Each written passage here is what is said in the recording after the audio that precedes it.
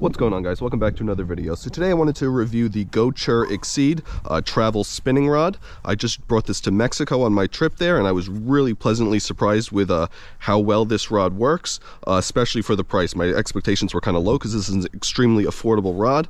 I'll post a link to it in the description below, and I'll go over it a little bit for you.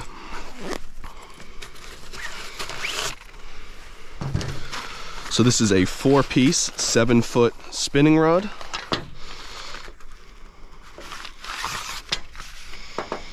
It's medium fast action, it's medium power. I thought the power was a little light, it didn't quite compare to some of my 1-piece inshore spinning rods, but I was still able to land some decent sized fish on it.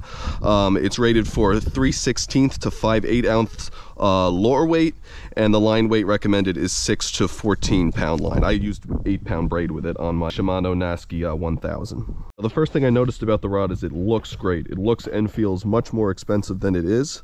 It's got a carbon fiber construction and some pretty high quality ceramic guide inserts and corrosion proof guides themselves, and they're pretty tough. Like, some guides get very flimsy, especially on lighter rods, and especially the tip here, really strong, protecting the final guide insert. I also really like this style reel seat. Very easy to use, any size reel you can fit on here, and a really comfortable grip. Overall, I was blown away with this rod. It casted like a missile, felt really good when you had a fish on the end, really smooth, and I'll just show you some footage of casting and reeling in some fish on this rod. 12-pound fluoro leader and a little epoxy jig.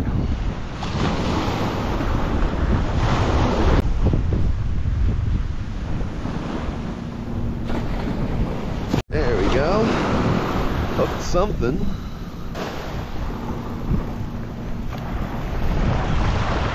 Where's that Zero mackerel? Might be Zero.